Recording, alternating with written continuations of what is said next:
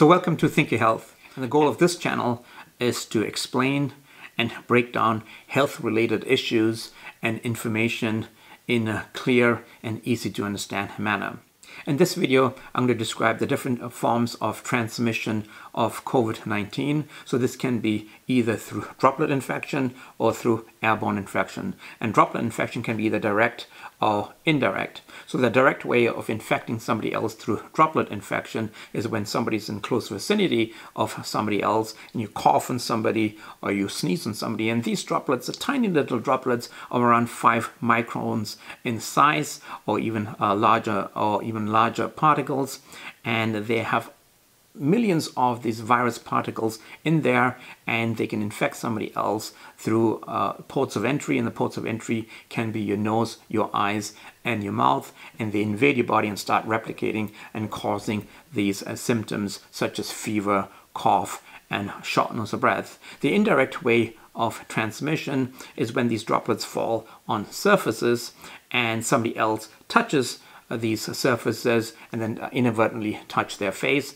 and they infect themselves inadvertently. That's why social distancing is important, 2 or more feet, as well as strict hand hygiene. And another way of transmission would be airborne transmission. So how does airborne transmission work?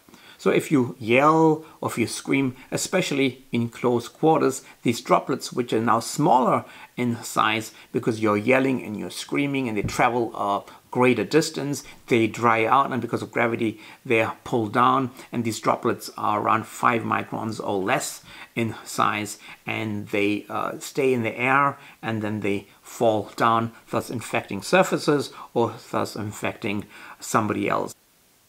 And airborne transmission can be a problem, especially in the hospital setting, where these droplets become aerosolized and they become airborne and are longer in the air, at least 2 to 3 hours, and there's an increased risk of infection.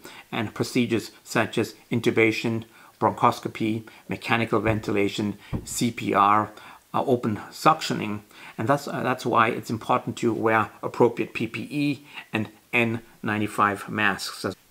There's an example of airborne transmission here in the US, and this was early March in the Washington state area in Seattle, and there were around 60 people who were a part of this choir, and after the choir meeting, within 2 to 3 weeks, around 45 people were diagnosed with the disease itself or had symptoms because of this disease. 3 were hospitalized, and unfortunately 2 people passed away.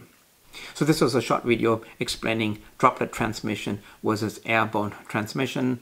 I hope you guys enjoyed the video. Please like, comment, and subscribe.